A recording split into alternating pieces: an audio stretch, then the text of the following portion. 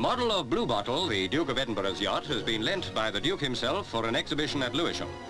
The Olympic torch and several of Pat Smythe's show jumping trophies are also on display at this Museum of Sport, from which all proceeds will go to the National and County Playing Fields Association.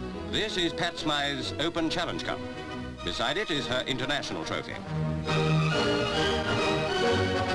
The show, which is held at a department store, is explained to schoolboys by Lord Luke, chairman of the Playing Fields Association.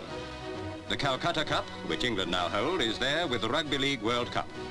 Representing soccer is the FA Cup, which West Brom keep for the moment. The Stanley Matthews boots have a place in the museum, so do Roger Bannister's 4-minute mile shoes.